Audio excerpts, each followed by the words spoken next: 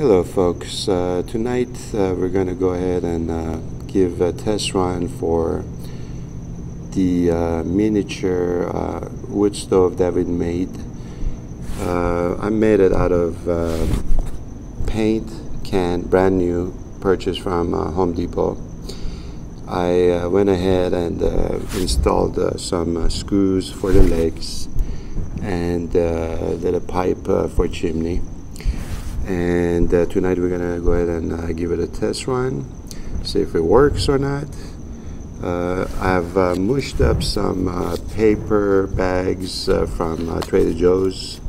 You know, those they work the best to start Kindle.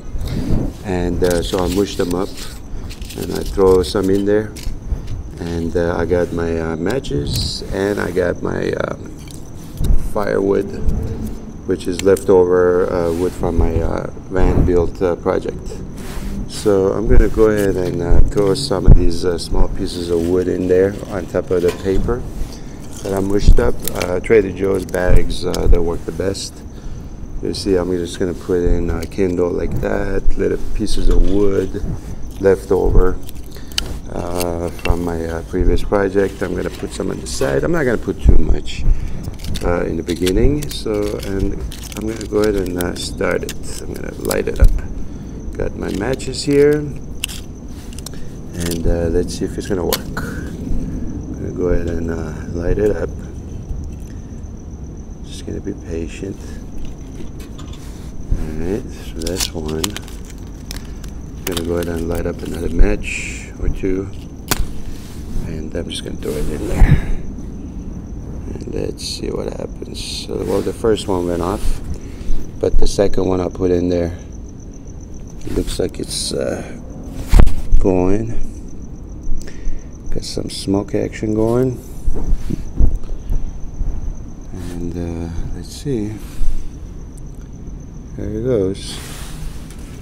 I'm gonna push everything in. So this is an empty paint can that I purchased from Home Depot for like $5, and they do sell those. They're brand new, not used, so you don't get any chemicals or anything like that. And if there's any chemical in the metal, the fire is gonna, the first fire, this is the first fire that we did, so that one is gonna go ahead and kill all the chemical that might be in the can. I'm not sure if there's any, but if there is, the fire will kill all that. And as you can see, we got fire. It works, folks. We got smoke coming out of the chimney.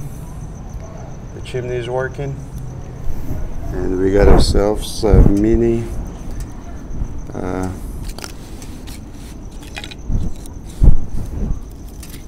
portable fire stove